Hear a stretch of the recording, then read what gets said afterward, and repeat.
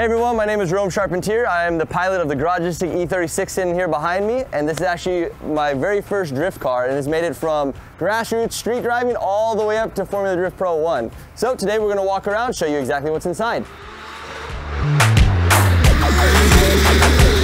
So let's look under the hood first. So first thing we got under the hood, it's a 6.0 with a Magnuson 2650 supercharger blower on top of it.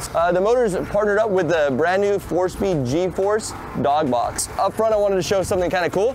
Everyone keeps asking about the lights. The lights are a little different than most ones. So what we did is we ended up cutting the outer lens so you can the lights actually work on the vehicle. So something a little different that we did than most drivers, but that's where we get the weird design from. I know a lot of people ask about that. This we will take off and get out of your way.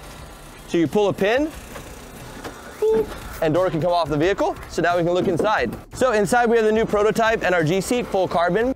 We run NRG quick release hubs, all the safety equipment. We like to be safe. We also run all Holley. So it's powered and supported by Holley. It's literally a plug and play harness, which made it really simple for me installing it and putting it on a car. That's the 4-speed dog box here, which is super simple to see.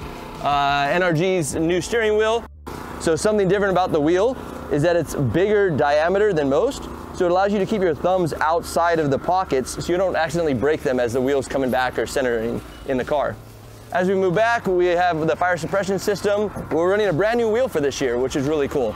It's a 6-spoke ESR wheel in like a hyper white. In the rear, we're running basically just a rear mount radiator, AccuSump, all that stuff to really put a lot of weight in the back to get the back of the car down. We also run all Garagistic bushings, subframe bushings, trailing arm bushings, seat rails. All the billet parts on this are all built by Garagistic. But thank you guys, that's the build breakdown with Rome Charpentier.